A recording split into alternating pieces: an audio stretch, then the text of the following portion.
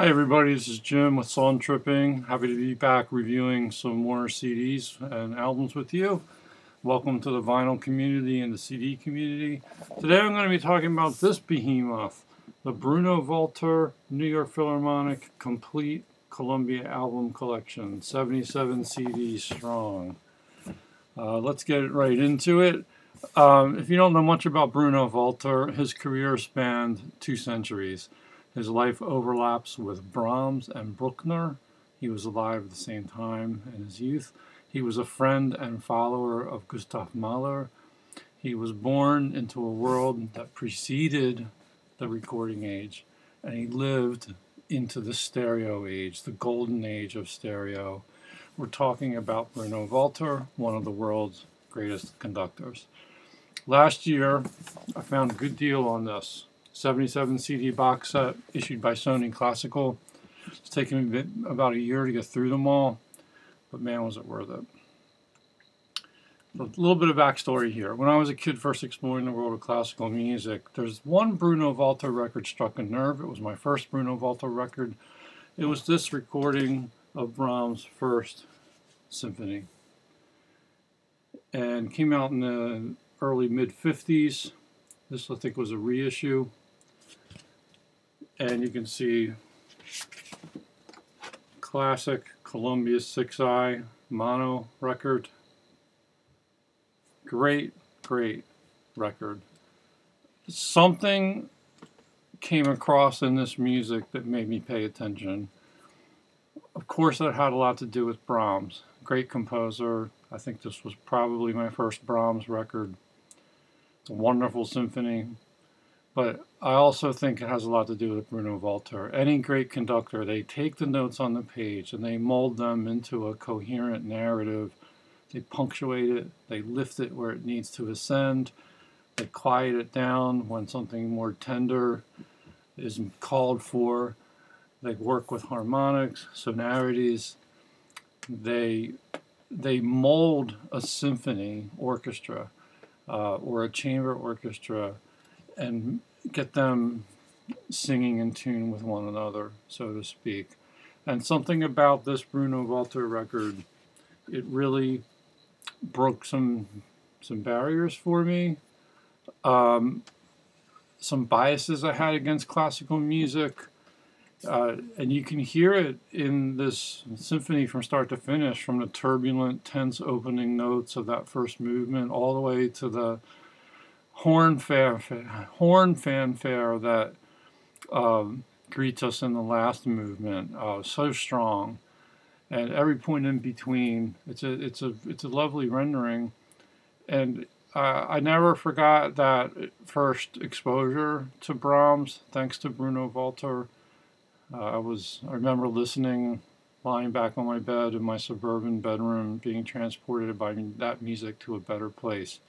And it's funny because later in life I got rid of this album when I was downsizing. It was never in very good condition. I think I got it for $1 at Plastic Fantastic in Bryn Mawr, Pennsylvania.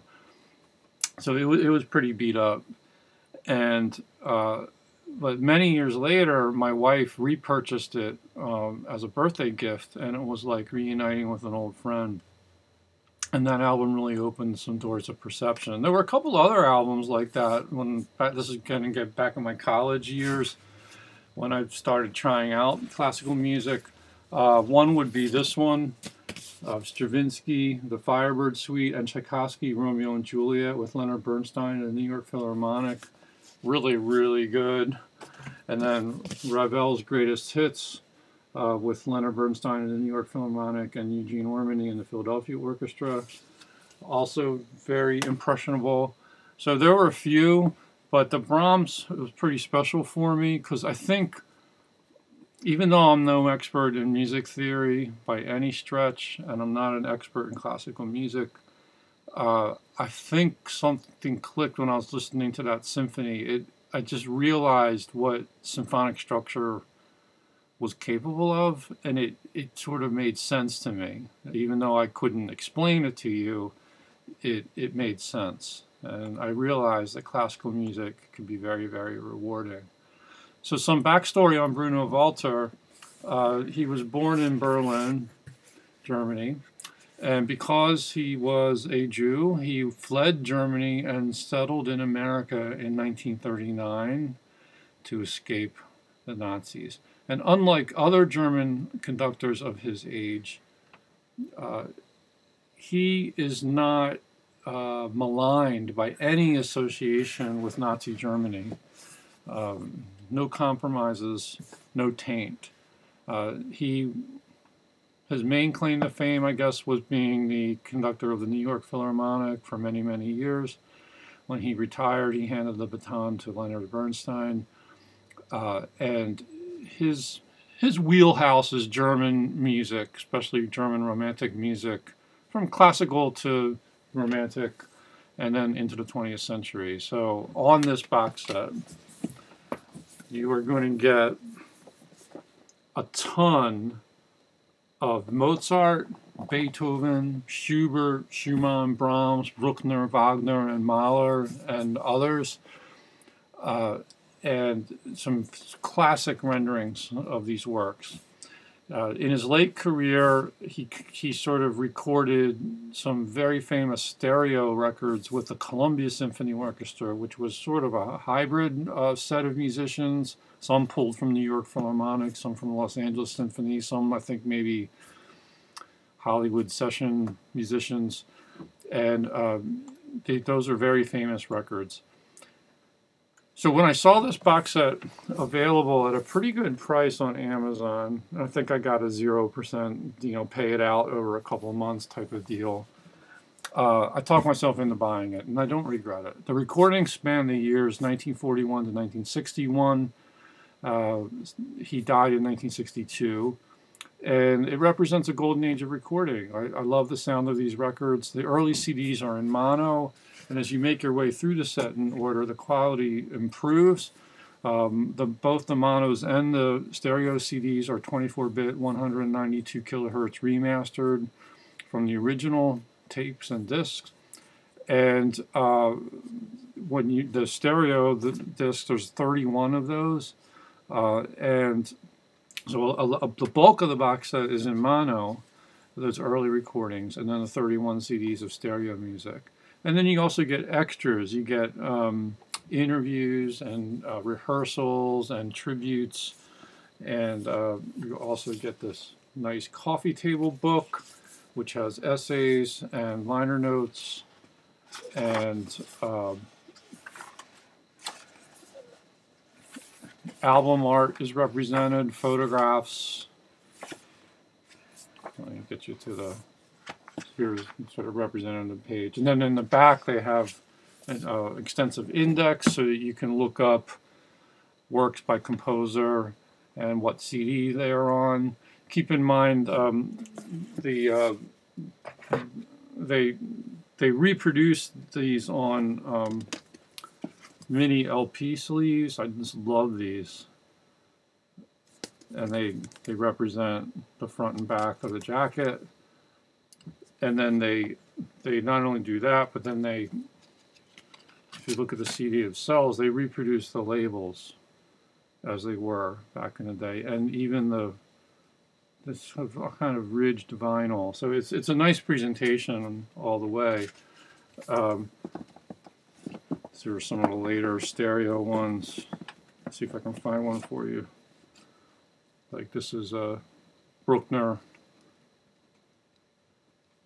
But because there's more room on a CD than on an LP, sometimes they will add some tracks to that maybe appeared on another LP release, and even though it wouldn't be represented on the actual jacket.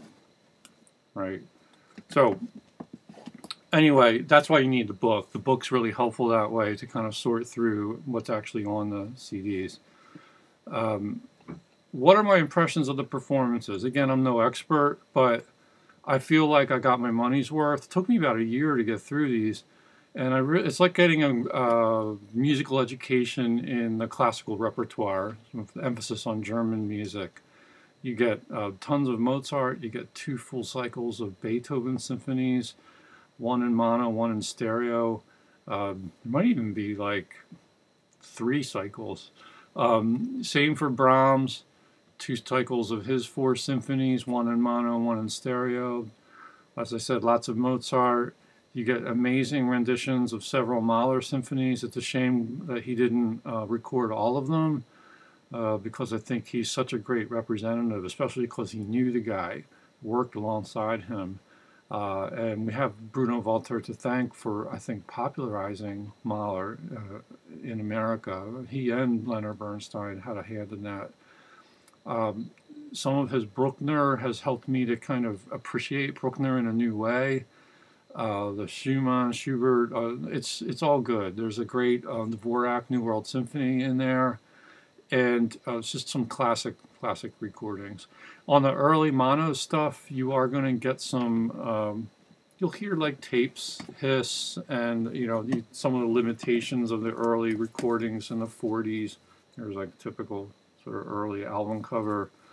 But the quality improves, and once you get to the stereo records, they sound very, very, very good. No complaints about the mastering. You get the extra disc. It's kind of cool, especially to hear the ones where he's rehearsing the orchestra. You can get a feel for his conducting style.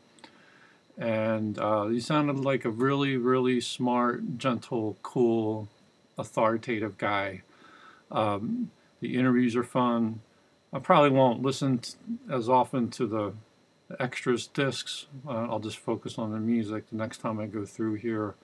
One of the interview discs is entirely in German. Since I don't speak German, I didn't feel the need to listen to the whole thing.